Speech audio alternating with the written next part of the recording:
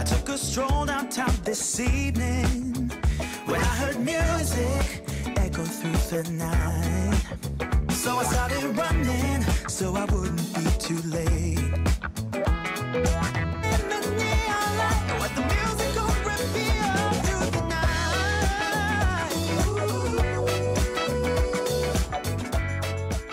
night. Welcome everyone to Coaching in Session. My name is Michael Rearden and I'll be your mindset coach today. And today we're going to be talking about what we are going to be doing as coaches, because many people don't even understand what a mindset coach is. And I say, what is a mindset coach? Well, they help you with your mind, right? That's a simple answer that someone can give. But a mindset coach is so much more. We look at everything that encompasses you. We ask you questions, but we don't look for the answer. We look for the answer that you don't give us. We look for all the little tips and tricks that you're trying to avoid, all the hints that you're trying to hide something, all the obstacles that you're unwilling to overcome. We're paying attention to your whole entire life.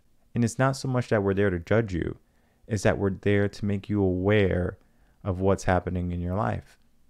So I wanted to bring on someone who was well versed in the whole self of mindset and was well versed in the whole sense of life coaching.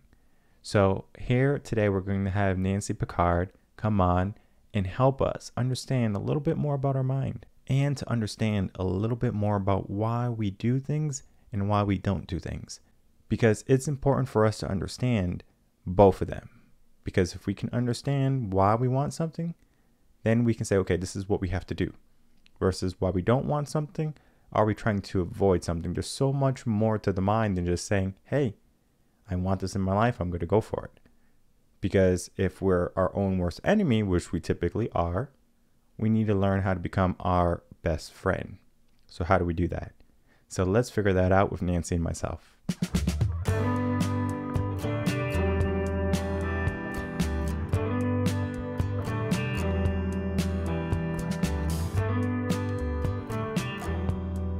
Welcome, Nancy Pickard, to Coaching in Session. How are you doing today? I'm great. Thanks for having me. So read your bio, read your page. You do so many different types of coaching. You do holistic life coaching, mindset coaching. What coaching don't you do, right? But I want you, in your own words, to tell the world, what do you do? I'm a shadow coach. So all of the different modalities that I do actually all come back to there's a discrepancy between where my clients are and where they want to be. And I think it all comes from beliefs that are in their subconscious that came from their childhood that they're not aware of that keep them playing small. So I refer to them as shadow beliefs. It's a Jungian term. It's not new to the world, but it's disempowering beliefs. It's unconscious beliefs you're not aware of. So something happens as a child and you're just not emotionally mature enough to understand what happened. And without even recognizing that you're making that belief, you're making a belief about you and the world. It gets buried in your subconscious. It never even hits your conscious mind, but it actually rules your operating system. So they can sound like, I need to stay quiet so I will be safe. I'm unlovable. I'm broken. I'm unworthy. I'm stupid. My voice doesn't matter. My needs don't matter. I'll never be chosen. There's so many. Every client I has some variation that funnels down to I'm not good enough. And when I help them uncover their beliefs, then they get to say, oh my God, that makes so much sense. I see why this is what I've been doing. And those beliefs also have an underlying commitment that goes with them. The commitment is the promise. It's the strategy that we use to keep our belief alive. So I had the belief I wasn't safe alone. I was 5 years old. I was playing with a big lighter and I put myself on fire and I was in the hospital for a week. And so for a 5-year-old who puts herself on fire, the belief that I'm not safe alone makes perfect sense. I wasn't safe alone. Look what happens when I'm alone, right? So moving forward, then my strategy to keep that belief alive was a promise to myself to not be alone, to be the best friend, to be the best partner, to make sure that people wanted to be with me. I was going to be that person that guys were going to want to be with, right? And so I was a serial long-term relationship person. So that belief kept me safe for a really long time. Fast forward, I'm married 26 years. My marriage falls apart. I fall apart. I'm a mess. I'm like on the ground for the count. And it wasn't until I uncovered that belief with doing shadow work that I realized, well, that's not true anymore. Like my adult conscious mind knows I'm safe alone. And so I was able to unravel that and give myself a new empowering belief that supports my new situation. And instead of freaking out and thinking I have to finish that, fix that picture, I was able to like be happy alone and travel alone and start to do things that up until I uncovered that, I would not have been able to do. And going back to where you started, I used to be a teacher, former educator, and I see it in the schools where we see these young minds, these students, kindergartners, first graders, and you just see them broken, where it's from a family member or from a classmate and sometimes a teacher. So we have those experiences in all the realms of our environment when we're younger, and then we take it on and maybe we hide it away. So then that's just going to be that dirty laundry we just toss in a corner and we say, well, I'm going to forget about it. Well, the thing about the things we toss in the corner is that eventually they begin to smell, they begin to rot. And we have to, at some point in our life, take the time, take the energy to go in that corner and move everything out because it doesn't serve a purpose in our life in that corner. We can put something more powerful in that corner, a better self, a better idea, a better mindset in that corner rather than having all that negativity, all that shadow self in that corner. So we have to start to realize, okay, I need to start to do something that's going to help me get to a better tomorrow. I'm sure you have much experience with this.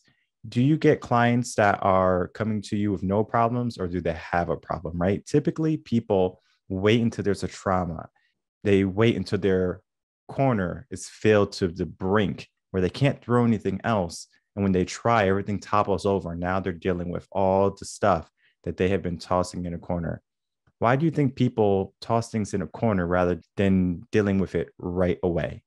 Oh, so many reasons. But one of them is that we run on autopilot. We're really not aware of how unhappy we are or how our boundaries have been crossed or how long we've been in a situation that we're not happy with because we just run on autopilot. And it's actually not until something shakes us out of that autopilot that we're like, wow, I haven't been happy in this relationship for 5 years, or I haven't liked that job for so long. I mean, people who come to me, they're unhappy. They may or may not know why. I mean, a lot of times people come to me and they think it's their partner, but that's, it's never their partner. I mean, it could be, but basically it's inner work. It's you're unhappy for yourself. And when you figure that out, you actually are happier with your partner than you thought you were. They're not the problem generally. Sometimes they are, and then you need to get out. So people don't do the work because they're afraid, or they're afraid if they make a change, people won't love them, people will leave them. Those are those beliefs they're strong beliefs. And other people whose lives are seemingly going along well, those people think they don't need any help. Those people actually think that life is working out for them because they're doing everything right. This is how I roll. It's not really true. This shit just hasn't hit the fan for you yet. And it's not until it does that you actually do the work. Most people, if life is working, I mean, I wouldn't get a life coach if my life was like rocking and rolling and I was totally in alignment and everything I said I wanted to do, I took care of. I wouldn't need a life coach. So for me, a life coach is for healthy, mentally healthy people who need support. They need an accountability partner. They need somebody to help them uncover what they can't see. They need somebody who's not going to collude with them and is going to actually help them open up and see what they're not seeing and make the changes, and then chunk those changes down so they're bite-sized, they're doable, the people can become successful. My job is done if I've taught my clients how to trust themselves, trust love, self-care, self-love, self-confidence. That's what I'm after. And that comes when you really have gotten the tools to stay in alignment, figure out what it is you want, stay out of autopilot, and go after what you want. Get out of your safety zone, get out of your comfort zone, and move forward. It's so easy for people to say, it's their fault, it's not my fault. So they pass off the blame to someone else and they hope that fixes it because now it's no longer my problem. I don't have to deal with it. So in relationships, especially, they're the reason why I am not happy. Right. And they will say that in every sequential relationship, every new relationship they get, that's a habitual problem, right? So we have that habit and we develop these subconscious habits. And then we wonder why our life is not necessarily going in the way we want, because we can careen off a cliff, but it doesn't have to be immediately. We can be heading toward that cliff and we might have the indication saying, hey, there's a cliff over there. Let's not keep going that way. But we decide saying, you know what, that's for a later me. I'm not going to worry about that.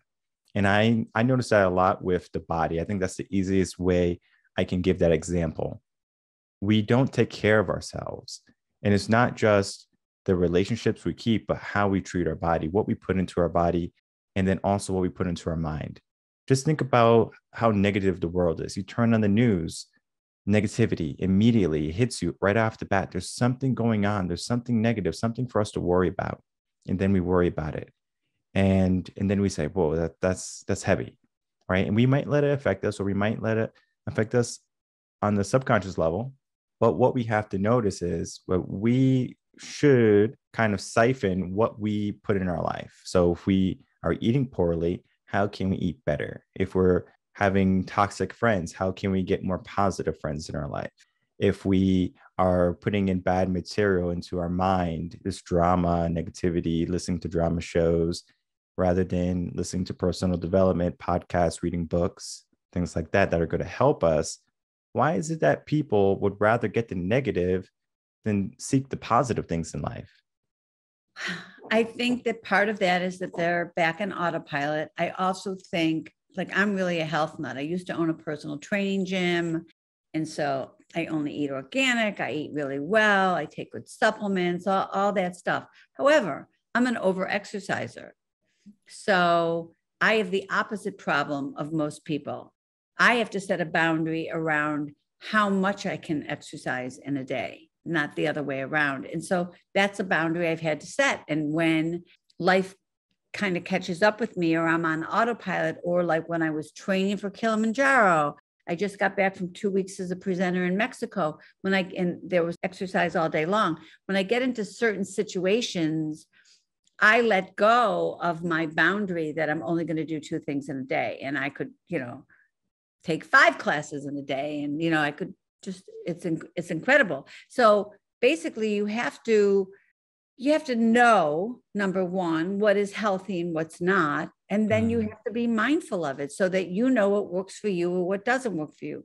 Most people have to make themselves exercise a certain amount of days a week, or meditate, work in a certain amount of time.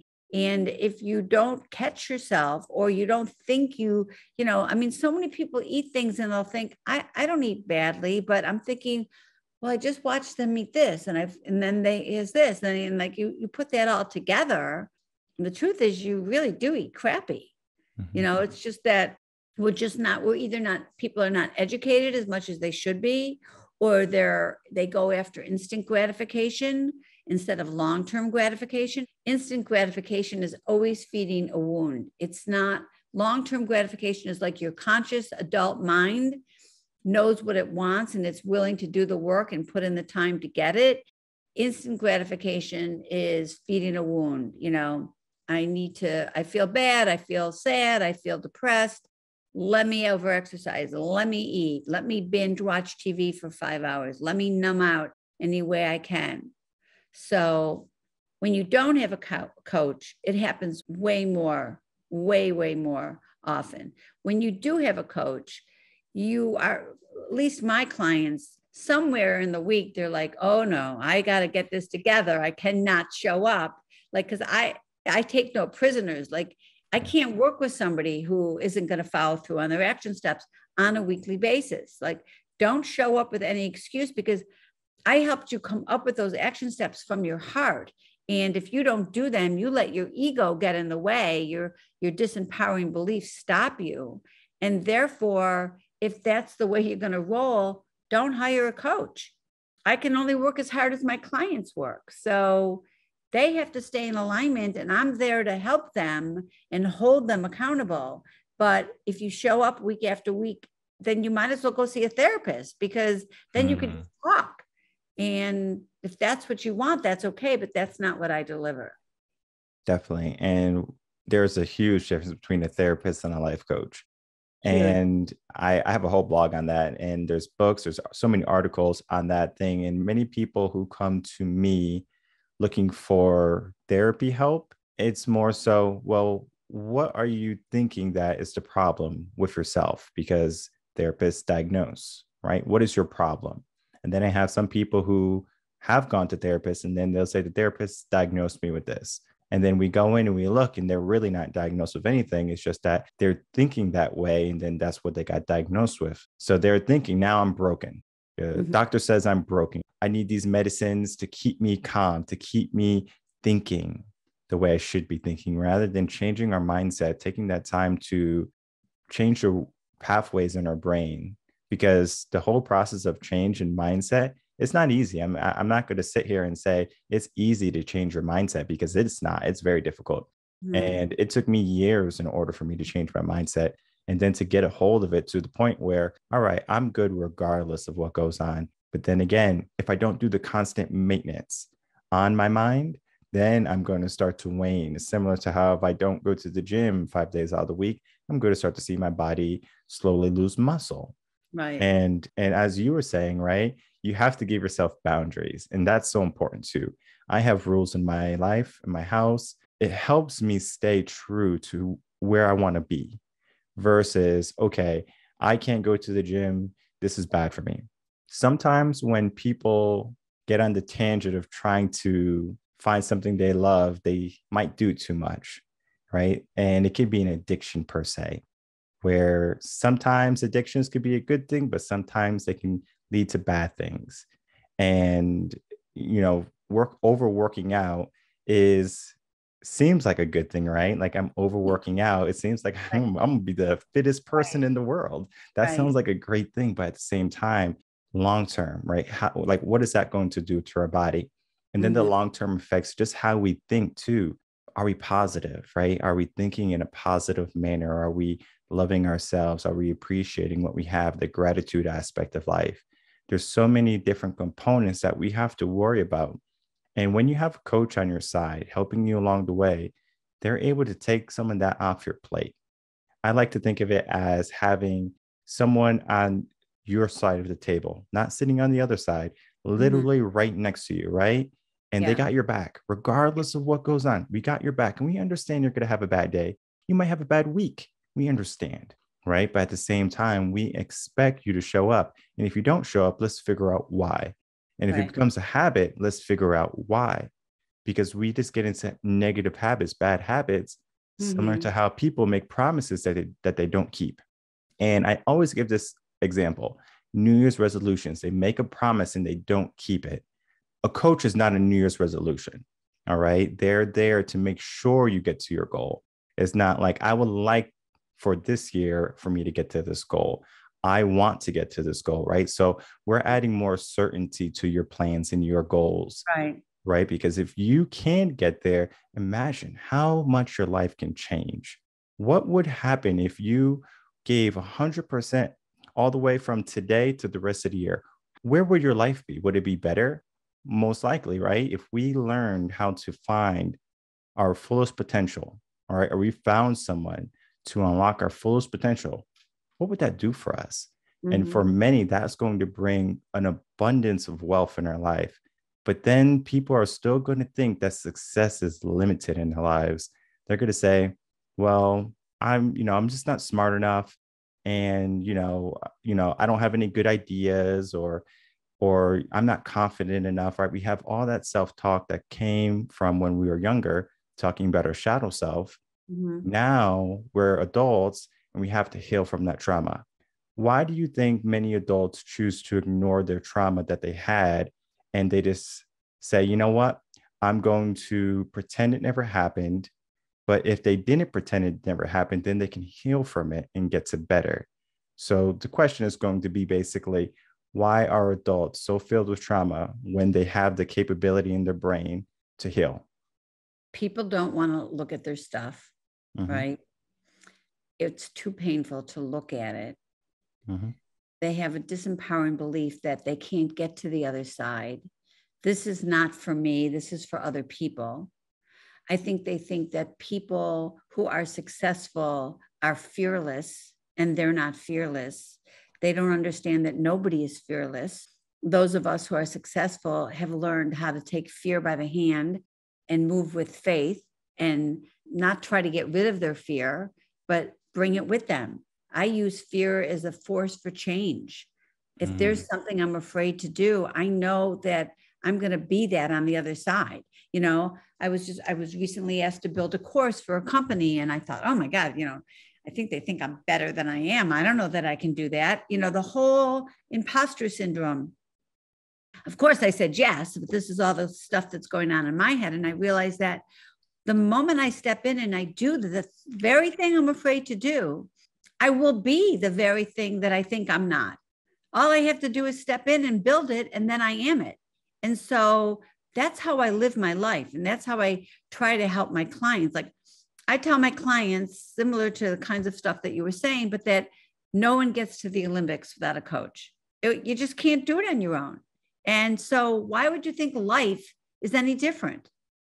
We can't see what we can't see. We don't know the other sides of us. We don't know that our beliefs, people who are negative are going to get more negativity. You get where you put your attention. So, I have clients that start out with me, and everything that comes out of their mouth is victim mentality. This happened to them. This happened to them. This happened to them.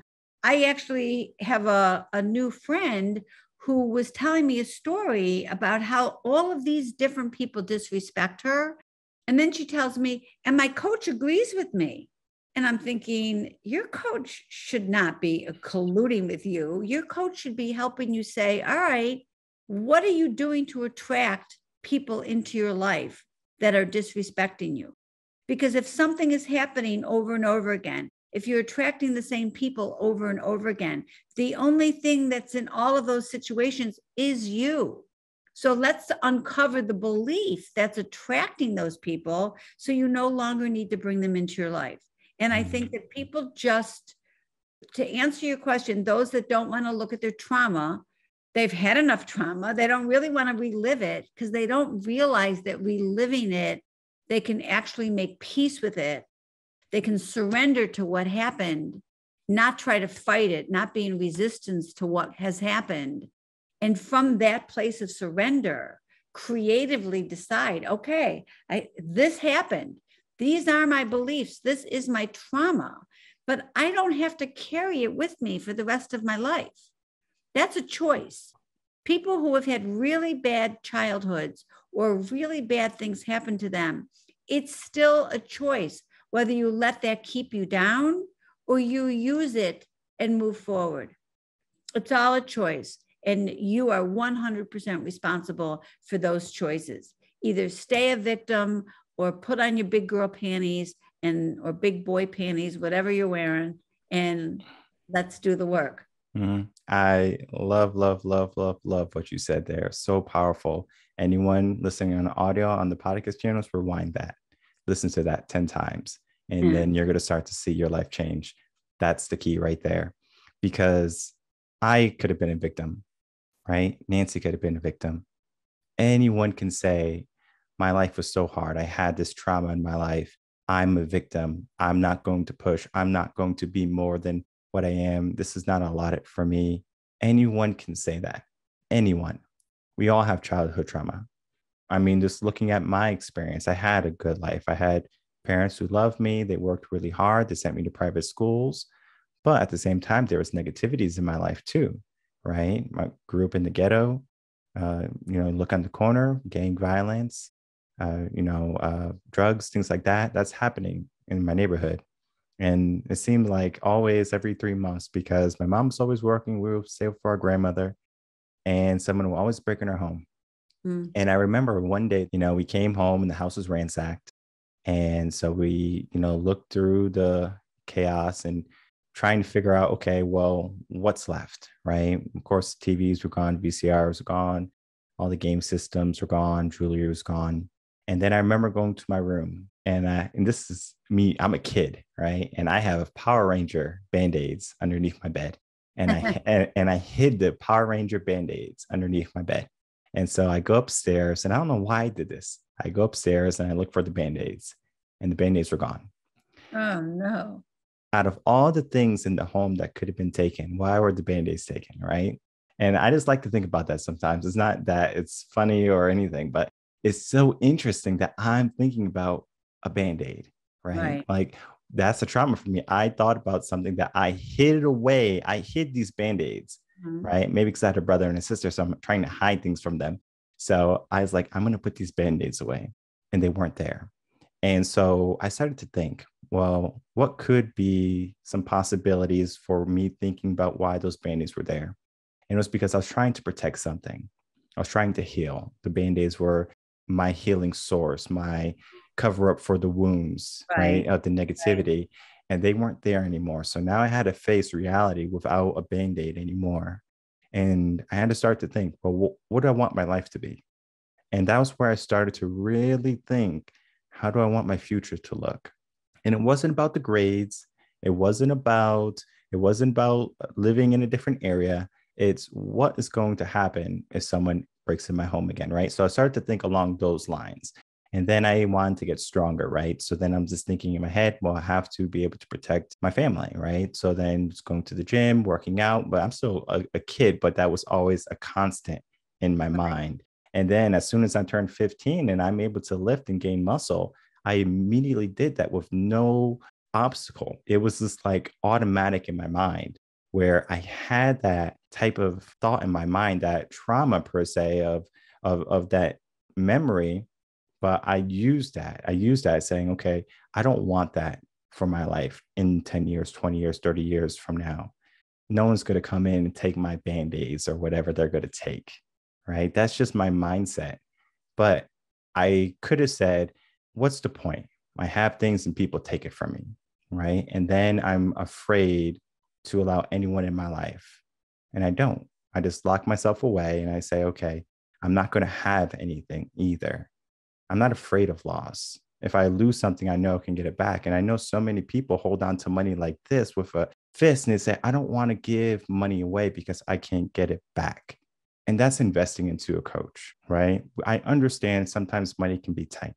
I understand that sometimes that if you look at your childhood, you say, well, I can get over this. Yes, you can, but it takes a lot longer if you don't have a coach. Right. You can only see what you don't know what you don't know. And you can't see what you don't see. I love your story about the Band-Aid. Like, I'm sitting here thinking about it, so on the one hand, you could have the belief that anything you care about will be taken away. Love and life means, my things are going to go missing, or, everything's going to be taken away from me. Why bother? That would be a victim mindset. But also the analogy that you no longer have the protection of the Band-Aids, and you're going to have to protect yourself. I no longer need those Band-Aids. Life is never going to protect me. I need to protect myself. That's actually a more powerful way to think about it than why bother, because things are just going to get taken away from me. So I love that whole Band-Aid analogy. And it's so interesting because I just finished my book, And it's not out yet. It's still there, but I'm going to just share a snippet of a story that I had. And it's about a builder who wanted to build a home, his perfect home. So he goes out, he builds his first home. He loves it. Everything is right. And well, he's living there a few months and he realizes that he doesn't really like how the air smells. So then he's like, you know what? I love my home. It's a beautiful home, but he moves. So he moves somewhere else and it's, very beautiful air. And then something else happens, right, in his life or in around the home. And then the story keeps going on where he keeps selling his home. One time he loses his home to a fire because he was too close to a volcano, but he kept rebuilding. And the story ends where his house is destroyed yet again. And it happened quite some time in the story. But he had the option to give up and not build his perfect home or pick up his tools again and try to build again. And that's just a very quick snippet of that story, right? It goes in depth, it's detailed, but I'm not going to read the whole book for everyone on the podcast. You have a book too, right? Is it about mindset, helping people? Yeah, it's called Bigger, Better, Braver, Conquer Your Fears, Embrace Your Courage, and Transform Your Life. And it's literally a step-by-step how-to, how to get out of autopilot, how to figure out what your soul wants for you. Like, what is your vision for the future? So you pick your thing. When I was turning 60, I thought, oh my God, what a disgusting number. And I have to prove to myself that I've still got it going on. And so I decided to go train and climb Mount Kilimanjaro. And by the time I actually did it, I was 61. And it was an amazing experience. And I thought that I was going to name my book, What's Your Kilimanjaro? You don't have to go climb a mountain in Africa for 19,000 feet to do something outside your comfort zone. But what is your Kilimanjaro? And then I realized that nobody's going to read that book unless they wanted to climb Kilimanjaro. They won't get. So life coaching is an investment and not everybody can afford it. And I wanted to have a tool out there that people could use so that they could do the work, even if they can't afford me. They can, I have the book, I have exercises, I have a workbook, I have a course online that's very inexpensive that has audios that goes with it. And it's like all these different levels so that maybe you can't hire me, but you could still do the work. And I mean, I think my book is like $18.99. So for $18.99, this is a great way to start. And I've been really successful with it. I love my book. I'm sure you're going to love your book too. But yeah, it's just a vehicle to help people. So when I was in a low point in my life, it was just because of trauma happened in my life. And it was the first time that type of trauma has ever happened to me.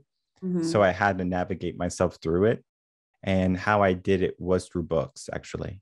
So it was like a book like yours, where it was like a how to, like, this is step 1 all the way to step 10. And I followed it. And it was so powerful for me because it said, okay, this is how I'm feeling. And I was like, yeah, this is how I'm feeling. And this is what you need to do. And I was like, I got to do that, huh? And it was a challenge for me where every day I just wanted to not get up. I just didn't want to get up.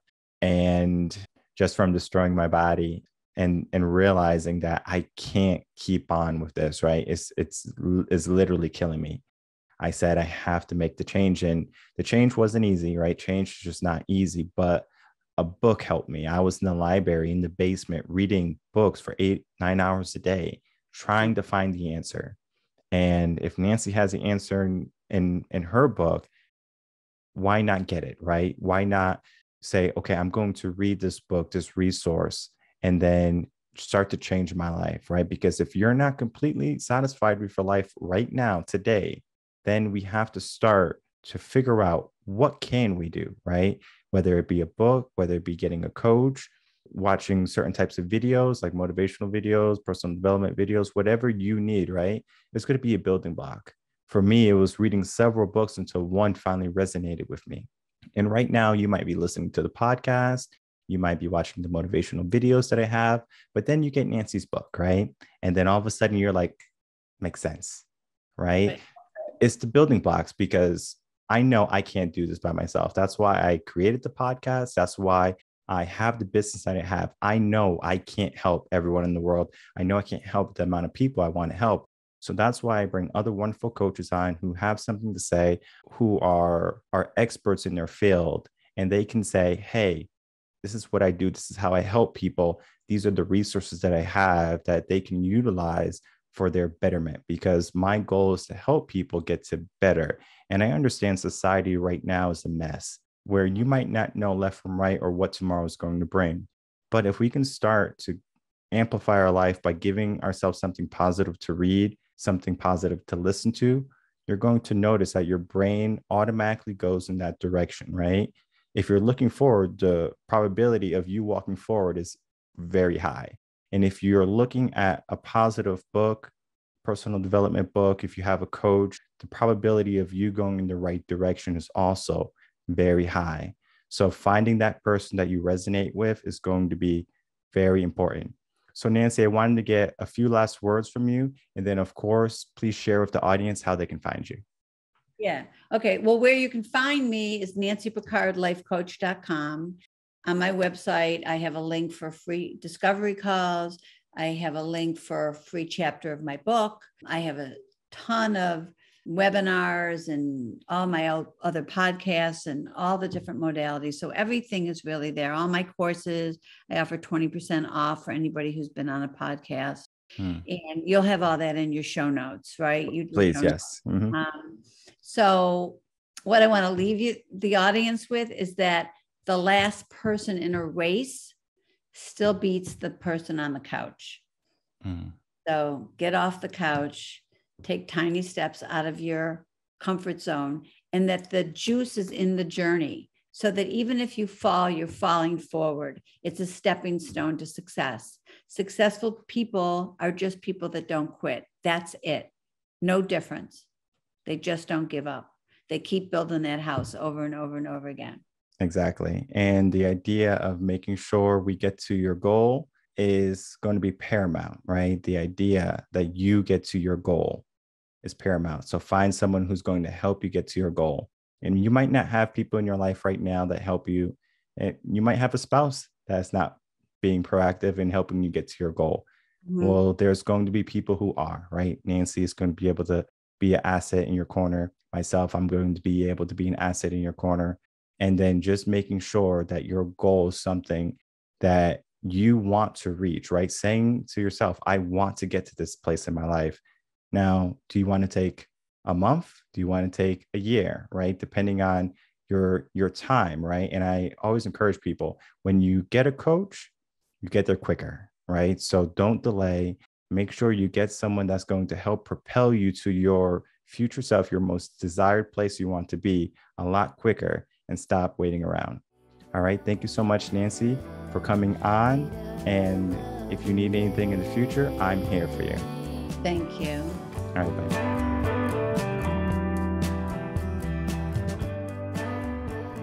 All right, everyone. Thank you for watching. And also a huge thank you to my guest, Nancy Pickard. She is filled with wisdom, so much great stories, and she has helped so many people get to a better mindset. And talking with her on air and off air, she's going to be a valuable person to have help you to get to a better mindset, a better life. Because I understand that I can't fight this fight to get everyone on the same page of getting a strong and positive mindset. I can't do it by myself. I have to have a team. And the team doesn't have to be on my payroll. Nancy has a practice that she does with her coaching clients, and they're all in good hands. When you have someone who's well-versed like Nancy, rest assured that you're going to be in good hands. Because I think part of us not wanting to go out and get a coach is that we don't know if we can trust someone, especially if we have been hurt all of our life, especially if we have been misaligned and we don't know where to go. Sometimes a little bit of direction can be the key to get us to where we want to be. So if you're looking for direction, head over to Nancy's website. Her book is going to be a powerful resource for anyone trying to get to a better life. And then, of course, if you wanted to check out some of my stuff, revenconcepts.com is another place you can go for blogs, videos. There's so much that you can get from coaching a session, more than just a beautiful voice and some words of wisdom. I will see everyone on the next episode of Coaching in Session. Until then, everyone, take care.